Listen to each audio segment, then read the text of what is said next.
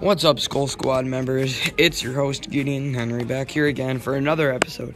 Today we will be talking about the main purpose of the Minnesota Vikings tight end, Kyle Rudolph.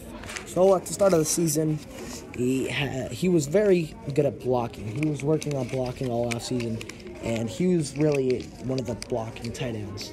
And then we had the other tight end was more of the receiving tight end. So he focused on blocking a lot. Yeah, now this is a veteran Viking too. He's been here for about 10 years now. You see, we've gotten more and more surprises from him throughout the years. He's made the Pro Bowl, I believe, a couple of times. Two-time Pro Bowler, I believe. Stuck with the Vikings his whole career. And at the beginning of the year, like they said, they've used him more as a blocker, more as like a O-lineman, if you will. Yeah. And they started using the tight end Irv Smith Jr., our second-round draft pick of the 2000. As the receiving tight end. Yes, as the receiving tight end. Rudolph was in there to block, and he was doing a great job at it. He did a great job. And also, we have Irv Smith Jr. and Olabisi Johnson, also one of the best receivers who are rookies this season.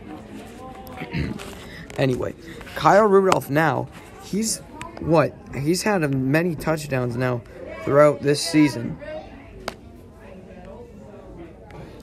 In the most recent game against Dallas, he had 2 touchdowns and an amazing one-handed catch that surprised everyone.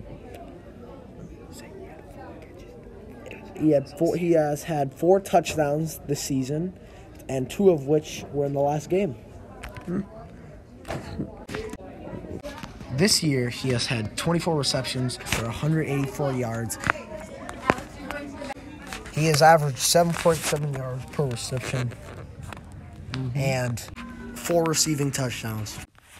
As you can see, Kyle Rudolph has been a main part of this Vikings offense, whether it's blocking or receiving. Ladies and gentlemen, this has been the Skull Squad.